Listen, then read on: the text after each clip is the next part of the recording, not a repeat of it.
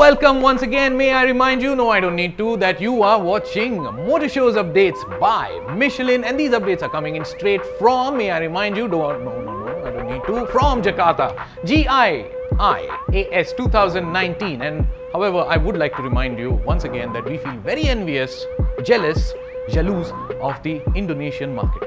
Jaloux nikale? Well, okay. I do agree though.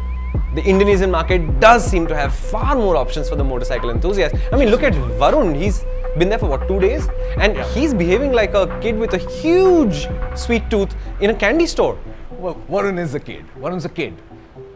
Yeah, but I think it's the motorcycles that are making him behave like that. Alright then, Varun, let us know what's up. Yeah, Shumi, I am feeling completely helpless. There are so many motorcycles and scooters around me that I can only stare at.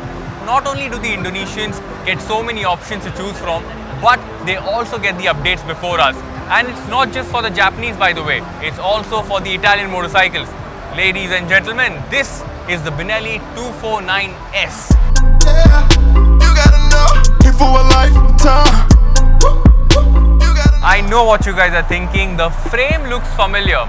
Yes, it is based on the TNT 300, which is sold in India, but it's received a major overhaul aesthetically a couple of months ago. So you have a very sharp headlamp up front, the fuel tank and the extensions look a lot muscular, the paint looks brighter, there's an LED setup for the headlamp, the tail lamp, the indicators, and it also gets an LCD display.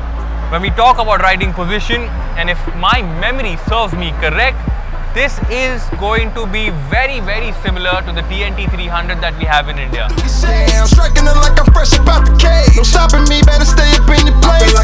what sits inside this frame is an over-square twin-cylinder engine, which is making 31.5 PS of power and 20 Newton meters of torque. While these numbers might feel like decent numbers for a quarter-litre motorcycle, but just like the TNT 300, this is a heavy bike.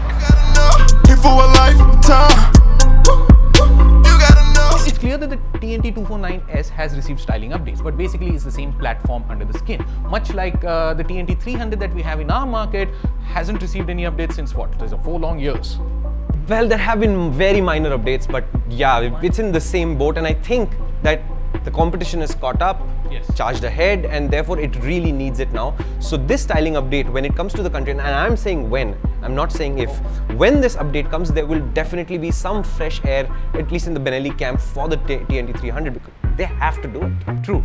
Now, Varun, I've been wanting and meaning to ask you this question for a long time. I want to understand why the Indonesian market is obsessing with 250cc motorcycles when the rest of the world gets TNT 300, Yamaha R3s, Ninja 300s, and 400s. Yes, why? Asking for much, I just need to have some. Well, Rohan, let me ask around and figure out if someone can answer that question. And I promise the next time we talk about a 250cc motorcycle, you'll have your answer. I hate waiting. Look at him, he's gotten distracted again, it's the motorcycles. Okay, but don't you guys worry out here. We are not distracted. We are coming up with lots of action from GIIAS. But there's more action coming up from Game of Performance series, where we shred tires of superbikes and supercars at the Buddha International Circuit. No distractions there. Check the episodes out on our channel as you're checking out our international auto show coverage from Indonesia. Hit like if you enjoyed this video, and remember, please leave us a comment telling us what you thought of the styling of the TNT 249S. Ciao. I'm just begging for silence. I give up, I just want peace and quiet. Girl, please don't